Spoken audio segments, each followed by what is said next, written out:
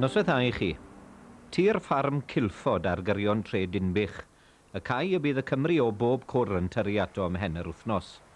Dyma faes Eisteddfod Genedlaethol Sir Dinbych ar cyffiniau leni. A doi fi'n gweithio'n ddi-baid i baratoi ar gyfer y brifwyl sy'n cadw cwmni ni heno. Eifion Lloyd Jones, cadeirydd y pwyllgor gwaith, a'i wraig Leah Owen, cantores a thrawes, brenhines yn canu gwerin yn canu cerdant ni. A'r teulu bellach yn byw ers blynyddoedd ym Mhentre Prion. Eifion, Leah, diolch am y croeso. Mae'r wythnos fawr ar gyrraedd. Wel, yndi, diolch byth am hynny, ar ôl yr holl waith. P'un ohonoch i'ch dau sydd wedi gweithio galedar i chyfyryd, Leah? O, fi'n sicr, fi'n sicr. Mae siŵr na Eifion sydd wedi siarad fwyaf, ond fi sydd wedi gweithio gleta. Eifion, i chi fel cadeirydd, mae'n siŵr taw'r peth mawr yw fod y Steddfod yn digwydd. O ie, da ni mor falch o hynny. Mae wedi bod yn hallwm yn sydd heb Steddfod yr Urdd go iawn, heb sioe amaethyddol, ond o'r diwedd dyma rhywbeth gobeithio fydd yn codi'n clonen i gyd. Mi fydd yna Steddfod yma. Da ni wrth gwrs wedi bod yn eithriadol y bryderus am y sefyllfa amaethyddol ledled Cymru, ond o'r diwedd mae yna oleini ar y gorwel, mae yna Steddfod, da ni'n edrych ymlaen yn fawr iawn. A dyn yn wir. Leah, chi sy'n cael dewis yr emyn cyntaf? Wel, tôn Builth, Rhagluniaeth fawr yn ef. A mae'n debyg mae'r Rhagluniaeth hwnnw sydd wedi sicrhau fod yn y Steddfod i'r bobl dda sydd wedi trefnu gweithio mor galed ar ei chyfer yma. Y bobl dda hefyd a dyrodd i'r capel mawr yn Dinbych ar gyfer Cymanfa gyhoeddi'r wyl, dan arweiniad Rhys Jones.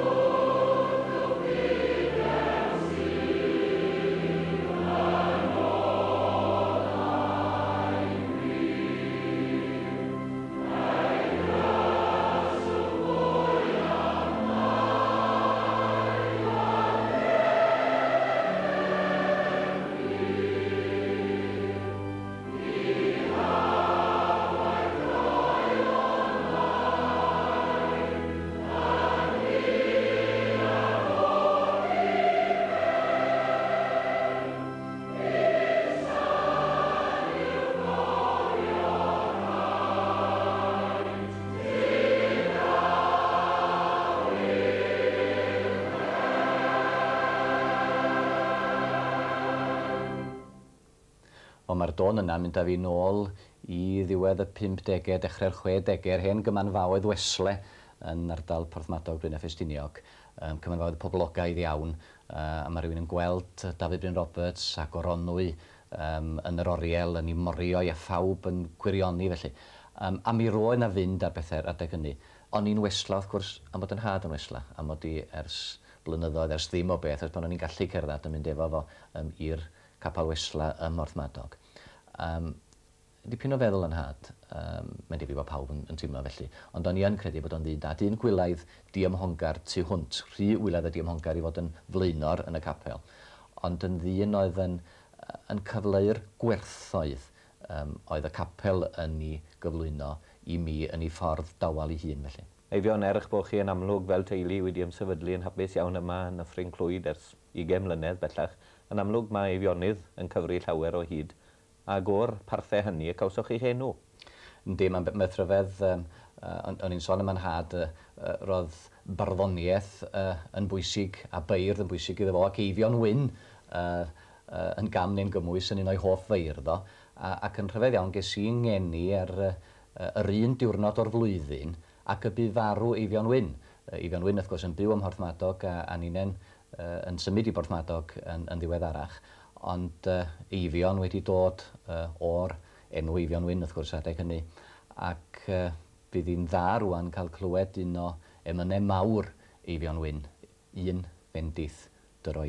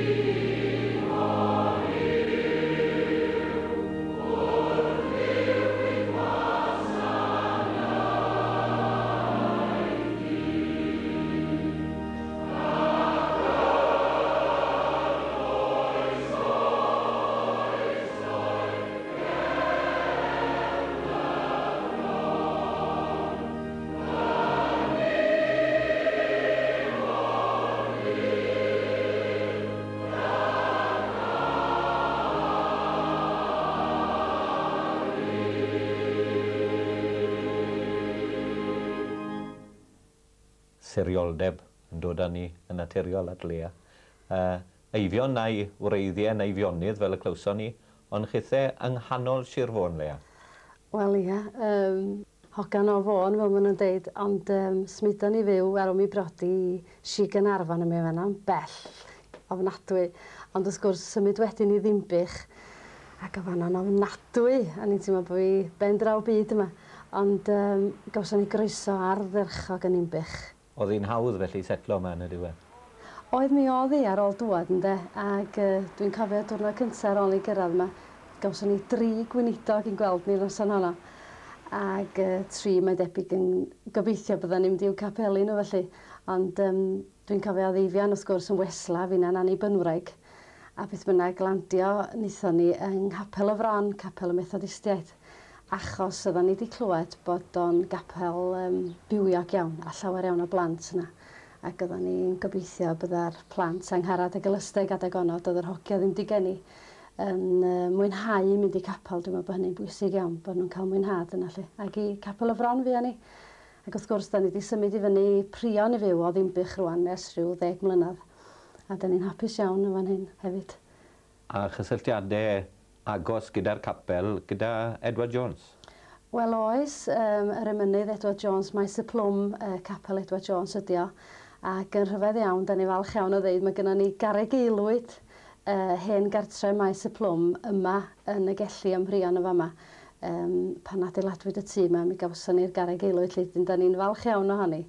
Ac mi hoffwn ni glywed ar y don Brynog emyn Edward Jones maes y plwm, pob seraff, pob sant.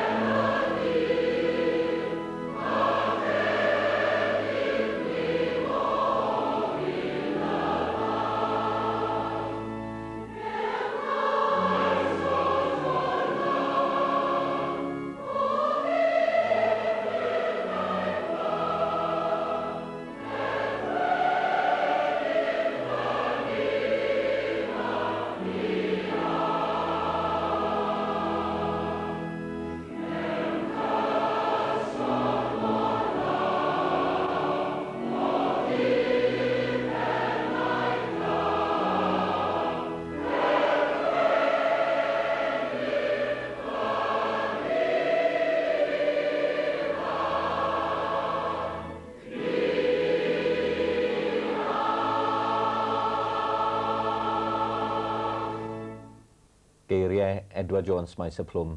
A Eifion, mae geiriau wastad wedi bod yn bwysig i chi? Ydyn, am ryw reswm, rhywbeth wedi ddeud yn dda, mae bynnag ffurf barddoniaeth neu ryddiaeth. Dyna pam hwrach mae rhywun yn meddwl gymaint a falle poeni gymaint am yr iaith Gymraeg. Fod angen cadw iaith lle mae pethau'n cael ei ddeud yn dda felly ynddo. Ac i chi wedi troi eich llaw at farddoni eich hunan, wedi gyfansoddi llawer o ganeuon i Leah, enghraifft. A wastad dwi'n cofio wrth eich bodd ymhlith Bairdd yn y babell len ac mewn steddfod yn gyffredinol. Fyswn ni ddim yn deud mae barddoni dwi wedi gwneud. Dwi wedi sgwennu rhyw gymed o, ond yn sicr fyswn ni'n cyfri yn hyn yn fardd. Ond dwi wedi cael y fraint oherwydd gweithio mewn teledu am 20 mlynedd. Dwi wedi cael y fraint o gyfarfod Bairdd. Ac yn ei plith wrth gwrs Gwilym Ar cyn dod i'r fro hon. Ac yna wedi hynny dod a nabod i deulu. A meddwl llawer iawn ohonyn nhw, maen nhw'n bobl sydd wedi cyfrannu'n arw iawn i'r gymdeithas yma ac i Gymreigtod yr ardal hon. Be sy'n yn rhyfeddu fi, be sy'n yn siomi fi, ydy nad ydy'r emyn arbennig nesaf byddwn ni'n ei glywed ddim yn hyneuon ffydd. Pam dydw i ddim yn gwybod, mi ddylef o fod yno yn wylaidd plygwn wnawn.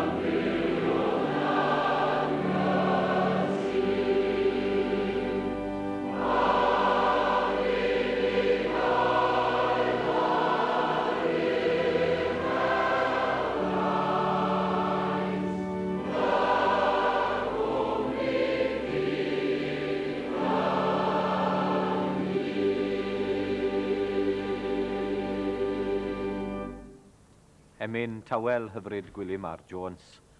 Côr yr Eisteddfod sy'n am Ganu nesa, Beryl Lloyd Roberts yn ei harwen o'r tro hwn, Rhys Jones yn cael hoi fach.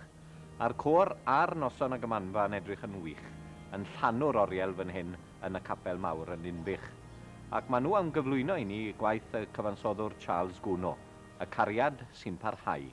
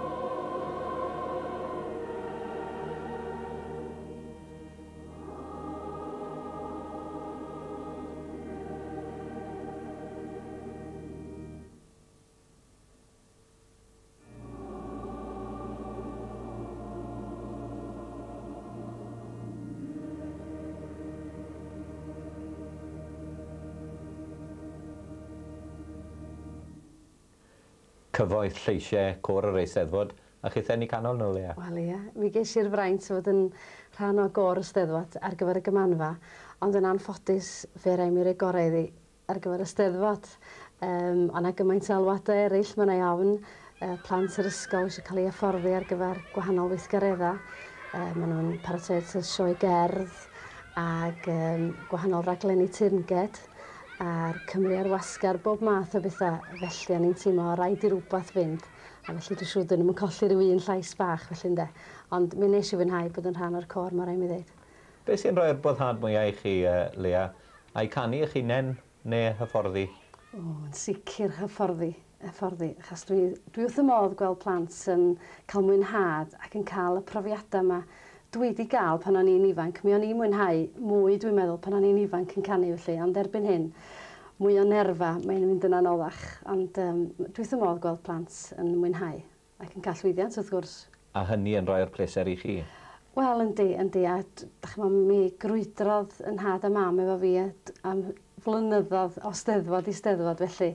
Ac mae'n niolchi'n fawr iawn iddyn nhw. Mae mam yn dal i grwydro Cymanfaoedd canu, ond yn anffodus gollis i'n had rhyw 5 mlynedd yn ôl. A mi hoffwn i gyflwyno i memoriam cof amdano fo.